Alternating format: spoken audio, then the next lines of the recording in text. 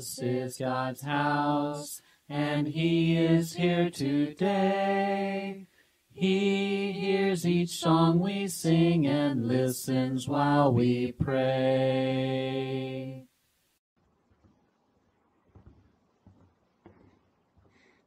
Hello, everyone. Welcome to Growing in Grace for this weekend. And I know what you're thinking. Hey, wait a minute. You're not supposed to be here first. Miss Beth is supposed to be here first.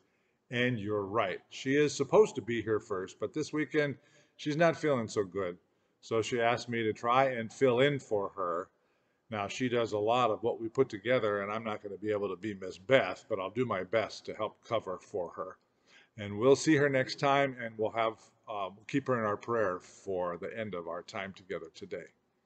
So, this weekend is a special one because it brings to an end, our long 7-week celebration of Easter, when God raised Jesus from the dead. And the day that we celebrate today and this weekend is when Jesus went back to heaven. One reason that we think of heaven as being up, because when people talk about heaven, they often point up, right? Is because the Bible tells us that when the time was up for Jesus to leave the earth, he was taken up into heaven. So, the name that we give to this special day is Ascension Day. Ascension means to go up. So, let's move on to the Bible stories that we have for today. Yes, I said Bible stories because there's 2 plus a verse. The first one is from Easter morning, and the way that the Gospel of Luke tells the story in chapter 24.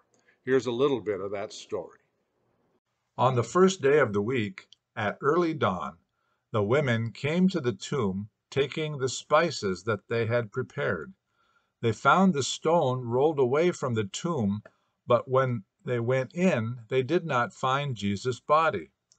While they were confused about this, suddenly 2 men in dazzling clothes stood beside them.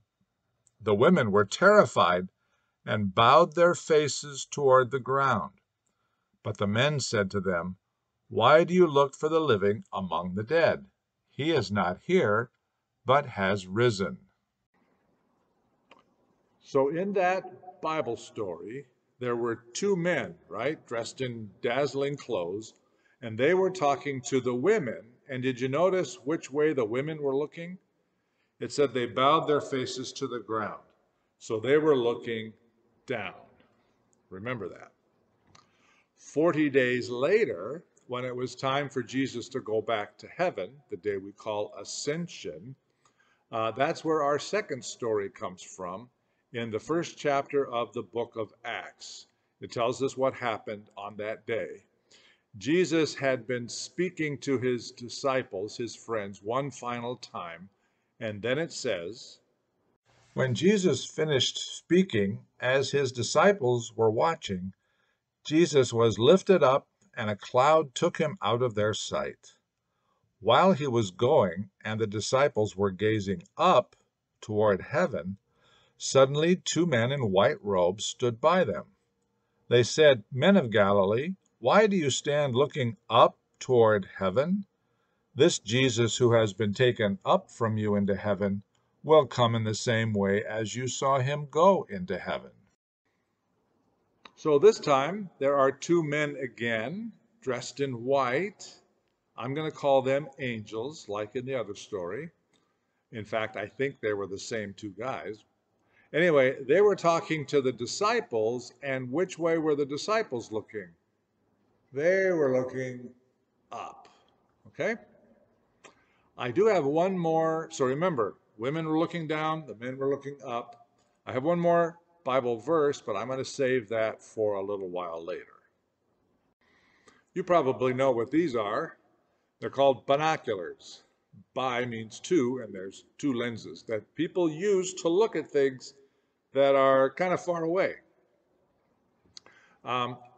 Let me ask a question. If I wanted to look at tiny, tiny ants on the ground or something even smaller, Do you think I would use these to look down at the ground? Probably not. There is something that would be better to look at really small things. No, binoculars are not good for looking down at little things. A microscope would be better for that. And do you notice how the girl is looking down? When you use a microscope, you usually look down. Now, how about would I use this microscope to look at stars in the night sky above me?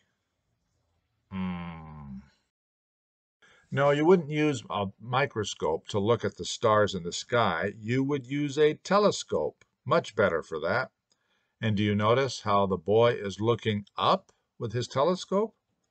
So with a microscope, you look down. With a telescope, you look up.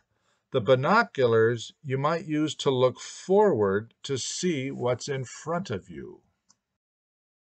These binoculars remind me of giraffes, of all things. Of all the animals in Africa, the giraffe is kind of like binoculars. They can see a long way. They have a long view, and they can look forward and see if there is anything coming that might mean trouble, like a lion. I can imagine those zebras down there saying, "Hey, Mr. Giraffe, thank you for looking out for danger for us." So what would happen if I was looking down all the time? That might be okay if I was standing still, but if I wanted to move around, I might eventually bump into something like this computer, or I might walk into a pole or a wall, or even walk right out into the street if I wasn't paying attention. And what would happen if you were looking up all the time? Well, some of the same things might happen. You might bump into something, you might walk out into traffic, and you might even step in a hole that's out there in front of you. So if you look down all the time, that could be trouble. If you looked up all the time, that could be trouble. But if you look forward, if you look out, then you'll be able to see what's coming, where you're going, and you'll be able to walk the right way. Okay? And I think that's exactly what God is asking all of us to do. And so now it's time for the Bible verse that I mentioned. It comes from one of the shortest books in the Bible called Jude, near the end of the New Testament, and this is what it says.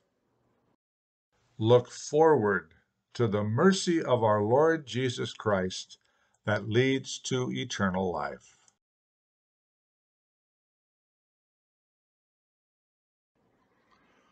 When we say we are looking forward to something, that usually means we're excited about it, right?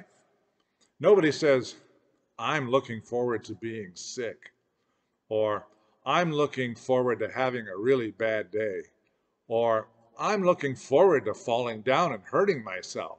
Nobody says that. So I wonder, what are some of the things that you are looking forward to? If I could hear you right now, I bet I would hear you say things like, oh, the end of the school year, or summer vacation. And the way things have been, I'm not sure how that's going to be this year. But what about, I'm looking forward to my birthday? That would be good. Or I'm looking forward to Christmas. Or I'm looking forward to, and you can tell me what you are looking forward to when we meet for sometime in the future. So if you think about the excitement that comes from looking forward to those kind of days in our lives, I think that's the way God wants us to look forward to the ways that Jesus is going to work in our lives.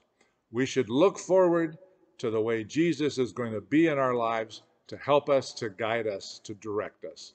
That's what we look forward to. Now, for some signs for today, first of all, there is a sign for the ascension of Jesus. Hold out one hand flat, that's the ground. Put two fingers on it like a person standing on the ground, and then just go up until you can't see him anymore. The next two, I think you're already going to know. Can you guess what the sign is for up? Just point up. And the next one is also pretty hard. Can you guess what the sign is for down? Down. That was pretty hard. So we're also going to have, I don't know if you remember, but we did the sign for look.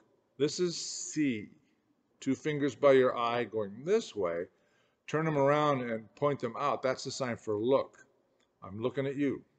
The sign for look up. Okay. The sign for look down.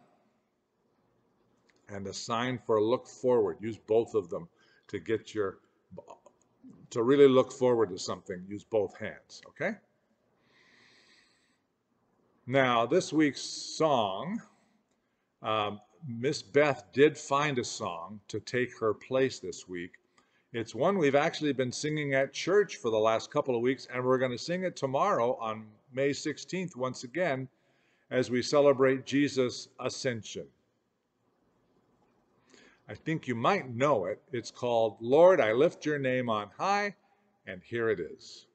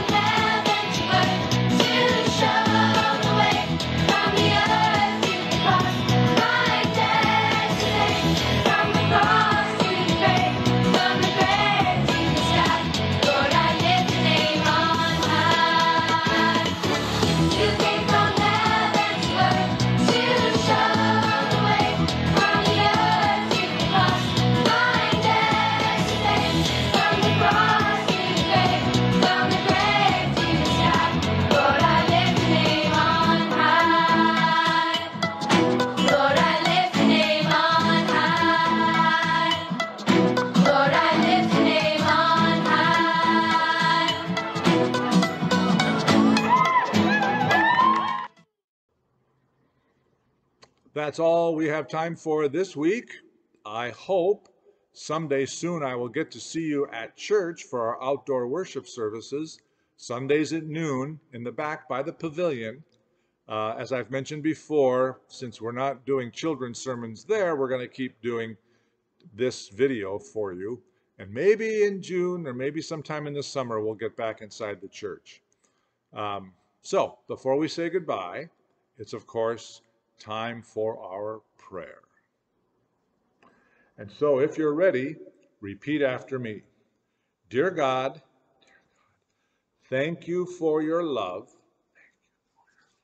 Now that Jesus has ascended, Jesus has ascended and gone back into heaven, we know that he looks down on all of us with love.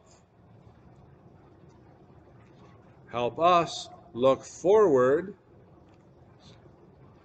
to sharing his love with others. And we pray for Miss Beth that she feel better soon. In Jesus' name, amen. Thank you for joining us again this week. We'll look forward to having Miss Beth back next week. Maybe we'll see you on Sunday, May 16th, or on one of the Sundays after. Until then, be well, stay safe, and God bless you. Bye-bye.